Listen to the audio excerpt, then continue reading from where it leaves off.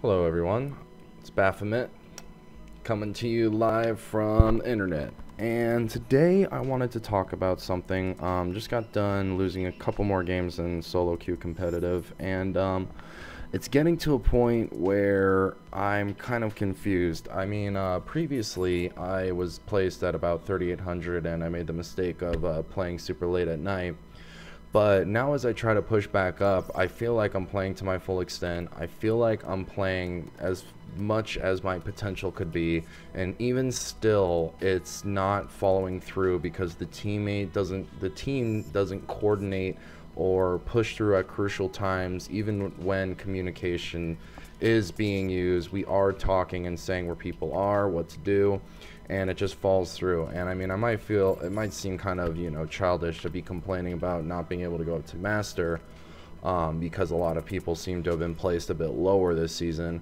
But even so, it's kind of frustrating because I feel like I'm playing with people who are below the skill bracket that I'm at currently. I don't feel that my skills are being properly utilized. I feel like I'm just being left behind almost, and it's just kind of frustrating that I can't push through this wall of master, getting back to where I was, because now I've fallen so low that the people that I play with and get grouped with are not competently understanding where the game mechanics lie and how to utilize them in order to win the game. I mean, I just got out of a game where we had a Widow and a Pharah on DPS on attack, and I'm not opposed to that if you know what you're doing. And here's the thing, is that they don't. They pick these heroes that they play all the time in quick play, and it ends up being an issue. This is very loud. I should probably turn this down.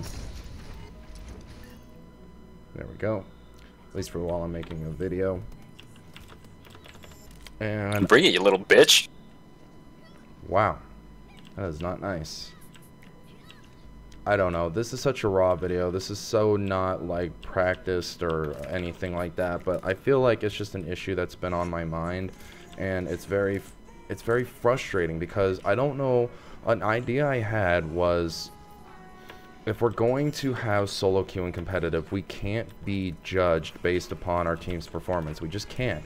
If you have a symmetra main on your team and she's the one that brings you down, I should not be losing 20 points. That's not my fault, okay? And maybe one day symmetra will be viable on both sides, because that's what Blizzard's been trying to do for a while now. But as it stands right now, she's not. She's not a good hero. She's not going to make any monumental plays that are going to change anything unless you're like the luckiest person alive. And it's unfortunate. It really is. I wish Symmetra could be played more commonly. I wish that we had other heroes that could be played more often on both sides of the team. But the fact of the matter is that's just not possible right now. And the fact that I'm losing 30 points a game because we have people who have no idea what they're doing on our team is just, it's unfortunate. It's just really, that's the only word I can think of. It really is. It's just, how am I supposed to get out of this? I can't. There's no way. And so, I don't know. If you're playing with a group, you should all win and lose the same amount of SR. If not, then I don't think we should be getting penalized by getting placed with poorer performing teammates. Either way, what are your guys' thoughts on this? I'm curious. Do you think that having a more solo-centric solo queue is a good idea? Or do you think that perhaps it would be better if everybody was grouped with the team even in solo queue as far as SR goes? Thank you for watching, and appreciate you.